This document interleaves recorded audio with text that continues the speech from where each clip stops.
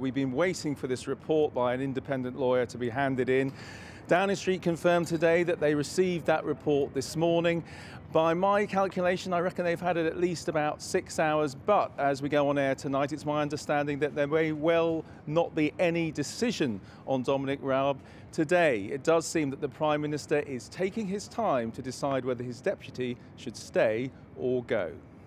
He has been one of the Prime Minister's most loyal supporters, helping him launch the leadership bid last year. Rishi Sunak.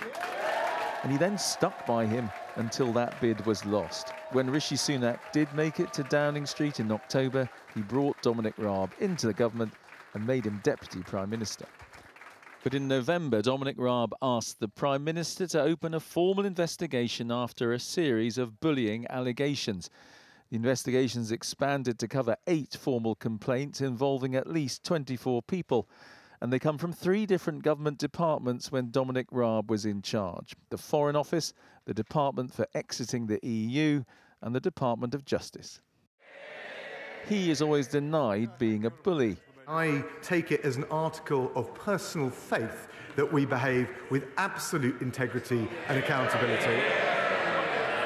I am confident that I have behaved professionally throughout. His opponents have never relented. I'll give him some credit. The Deputy Prime Minister knows firsthand the misery caused by thugs and their intimidating behaviour, lurking with menace, exploding in fits of rage, creating a culture of fear, and maybe even, I don't know, throwing things. If Dominic Raab is found guilty, if he is found guilty, then he needs to go both as a minister and as a member of Parliament. He's not fit to serve his constituents if he's guilty of these very serious allegations. They have stood together through bad times and good.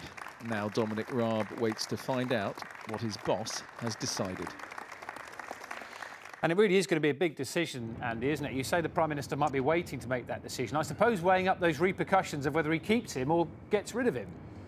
Well, weighing up the repercussions, but also, I guess, basically deciding whether the case is proved against Dominic Raab, because in the end it is the Prime Minister who makes a judgment on the basis of whether the minister involved in this case has broken the ministerial code, the rules by which ministers are supposed to behave. And we have the report that has been now handed in by this independent lawyer. But my understanding is that that will not necessarily pronounce judgment to say whether Dominic Raab is guilty of bullying or not. It will be much more about presenting the evidence, maybe putting it in context. In the end, it is a decision for Rishi Sunak to take as Prime Minister. And as I say, right now, my understanding is we may well not get any decision on that today.